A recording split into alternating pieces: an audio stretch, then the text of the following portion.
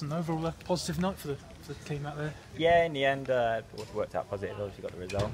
Doesn't matter who you're playing against. Like, to come back from behind is always a good sign, show of character. Was the best part of it the fact that it was an improved attacking performance from last week as well? Yeah, definitely. Last week, obviously, we played against QPR and they were very good at keeping the ball, and our defensive work from the whole team, especially the back four and the goalkeeper, but the whole team was good to see. And then obviously today, yeah, we've done better in the second half with the attacking side.